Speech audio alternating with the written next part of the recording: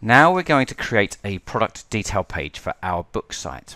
Let's just close the menu panel from the last video. For this we need to create a new state in our content panel. We'll name this state book detail. Double click it to open the book detail state. Okay, to prepare you for what we're about to do, we could create a new state or page for every product we have in our listings and set up links from the listings to set the content panel state. But that would involve a lot of duplication.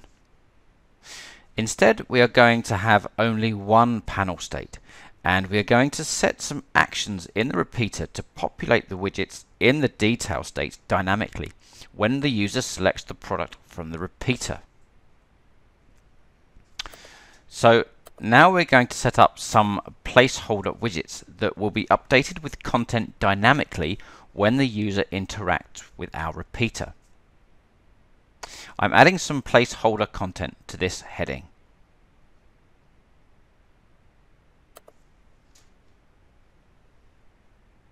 And don't forget to name them because we will be creating some interaction cases for them shortly, and we need to reference these widgets.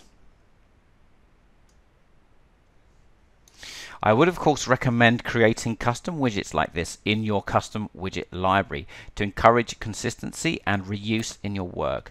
But for the demo, we're just going to go ahead and create them in the project file.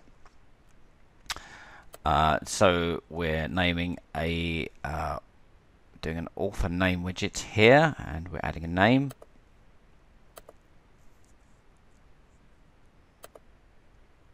And let's add an image sized appropriately.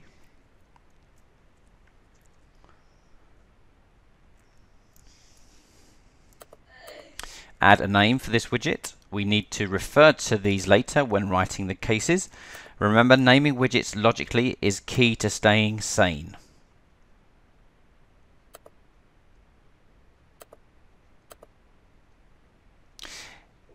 Here's our description paragraph, all fairly standard features of an e-commerce site.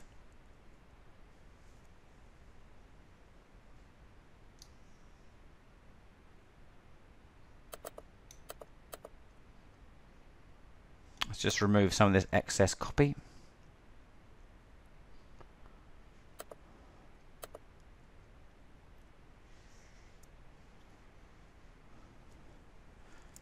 Add a price label.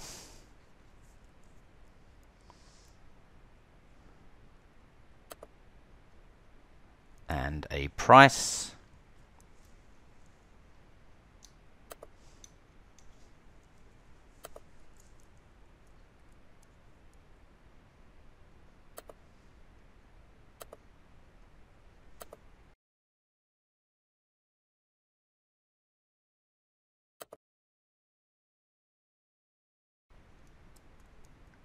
And we need to add an add to basket button now.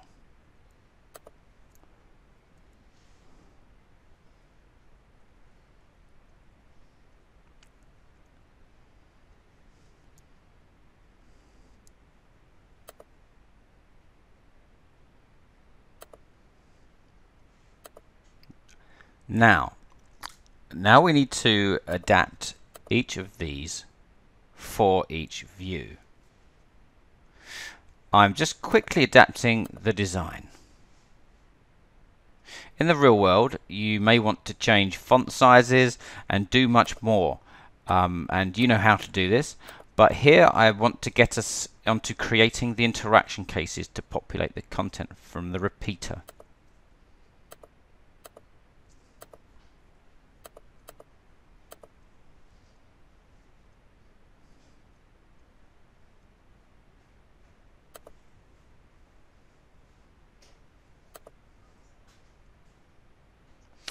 And finally, the large view.